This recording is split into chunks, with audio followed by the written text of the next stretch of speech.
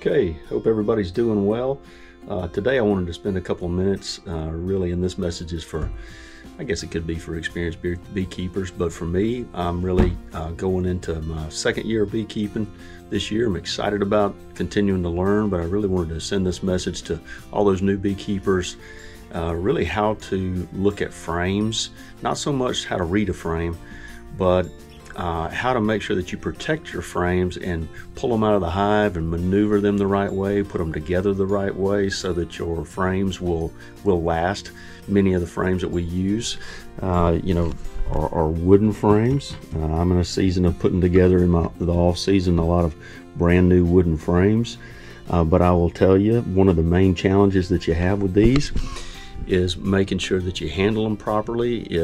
I have learned this year that if you don't do a few things first when you get into the hive, you're going to be really challenged with making sure you protect those frames and they don't fall apart on you. That'd be the worst thing, and I've had that happen several times. So that's what we're going to talk about today, and I'm going to show you a few things to just keep it. Season of beekeeping, one of the best things that happened to me was being able to borrow some equipment from very good friends of mine. That one of mine is actually my mentor here, and he's helping me really get started with beekeeping. But you're most likely going to run into some frames. I mean, here's a great looking frame that is not really all that old, probably a couple of years old. But one of the things you'll notice is most people use just a nail at the end. This one happens to have two nails, which is awesome.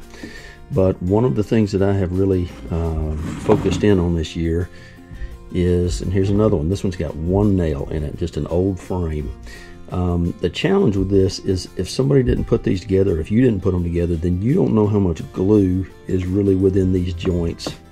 And if the only thing holding them together is a little finish nail, your chances of this frame coming apart when it's fully loaded down, this one still has some nectar in it, but when it's fully loaded down or it's full of brood, if you lose both sides of this and it starts to come apart, you've basically lost somewhere between 5,000 to 6,000 bees potentially, brand new bees that would be emerging, which is, that's almost just sort of a package. So please be aware that these little, one nail is not going to hold it most of the time.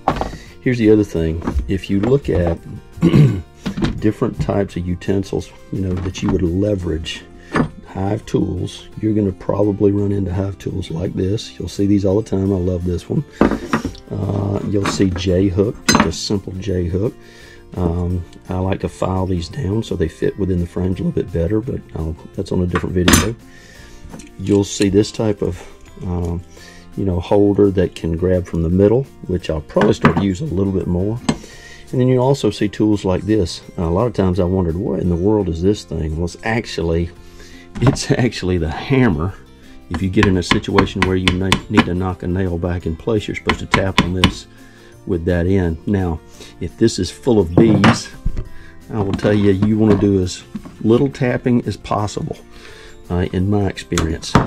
So one of the things that I like to do on these, if you get in a situation, you'll even see in the ones that I just showed you. Let me bring these back. I have gone in and reinforced these old nails with a couple of staples.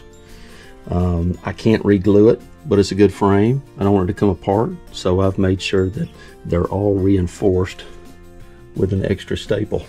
So might be something you consider. Here's something else. When you're working a hive, especially when I was first learning how to do this, most people are going to come in just like me, and really want to start inserting this and leveraging and pulling this up so that the frame comes straight out, just like it's easy to do, no problem.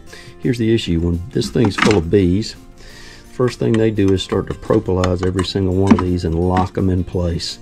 So I highly recommend coming in and breaking apart, finding a way to break apart every single one of your frames in this manner before you start prizing on this very much. Also keep in mind, if you do push up too much on this, then it's turning that frame at an angle, so the bottom of this frame could actually kill your queen if she's a wall walker and she's on the side. So you want to be careful with that. But you can see on here, these are frames that I have recently made, and I've got a stack of them right here. But I really make sure it's got a ton of glue. I put staples in them. Glue is the key. The staple or the nail is really just to make sure that it's glued together well. So just keep that in mind when you're dealing with frames, because so many times, especially on these YouTube videos, you see people working frames constantly, and you don't see that many come apart. But in reality, it's my experience, at least in my first year, I had several of these frames come apart because I don't think they were really put together all that well. Plus, I wasn't as knowledgeable as I needed to be on the best way to be able to leverage and break those apart before you start prizing on them and breaking the frame. So hey, just be aware of that. I wanted to make this kind of a public service announcement for all you beginning beekeepers like me. Save yourself a lot of heartache and a lot of trouble. You don't want a frame failure. I would make sure you have lots of glue. That's the key. If you've already got frames put together and somebody gave them to you, make sure that you probably go back and reinforce them without splitting them, and make sure that the frame's not something that's going to come apart when it's got a lot of honey and resources that the bees have worked hard for right before winter, or even worse, a lot of brood that you're going to lose if you split that frame. So hey, keep that in mind. If you like, subscribe. God bless.